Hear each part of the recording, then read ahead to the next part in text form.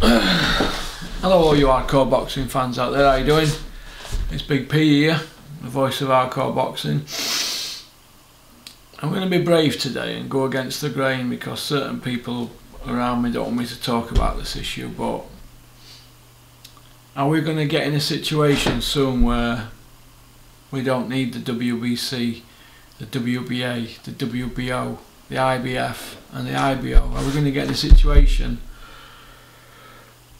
where we don't need these governing bodies? Where we don't need these governing bodies dictating and manoeuvring and making the rules up as they go along and basically just doing what they want. Because it's all hype and all he said, she said, isn't it? I think we should just have the Ring magazine and British title and that's it, and forget all the rest. Forget the EBU's even a joke, innit? The EBU's a joke. You know, they tend to favour European promoters rather than English. These intercontinental belts, international belts, I don't rate all them. I rate the British title and I rate a world title if you do it the proper way.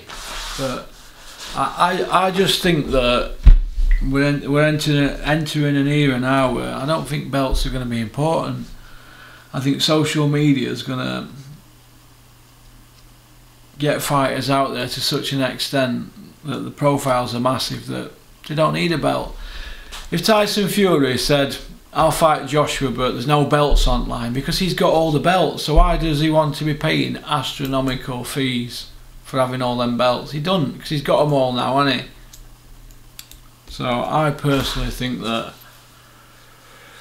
Tyson could put them belts in the bin and just have the Ring magazine belt on the line against Joshua. Why should he let Joshua have the chance to win the WBC when Joshua pinched the IBF off him, didn't he? And you could say pinch them others, couldn't you really, but that was probably Tyson's own fault.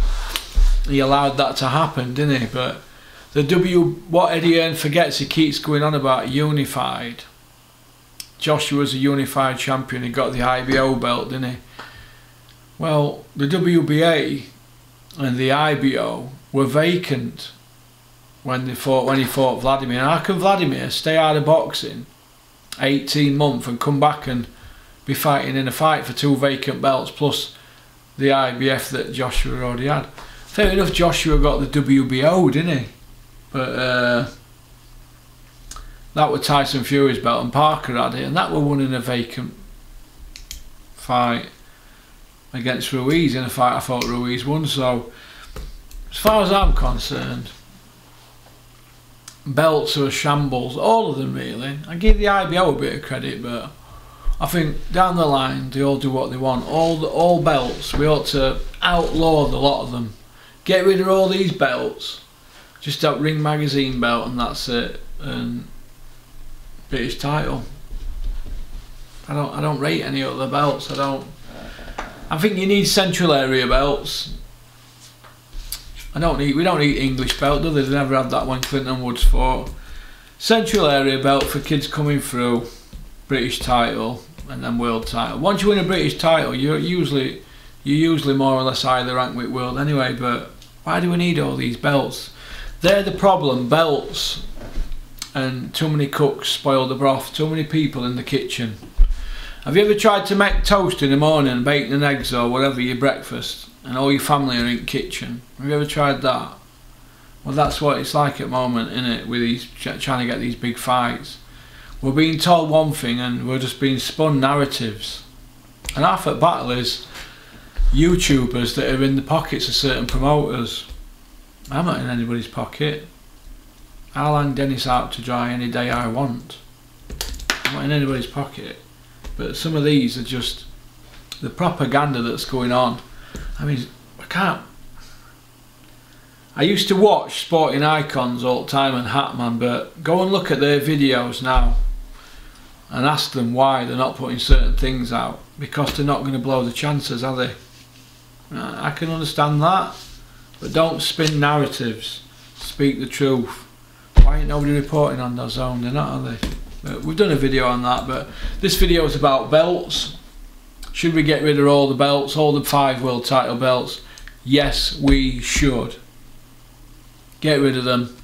Let's just have Ring Magazine belt, because it's so confusing, isn't it?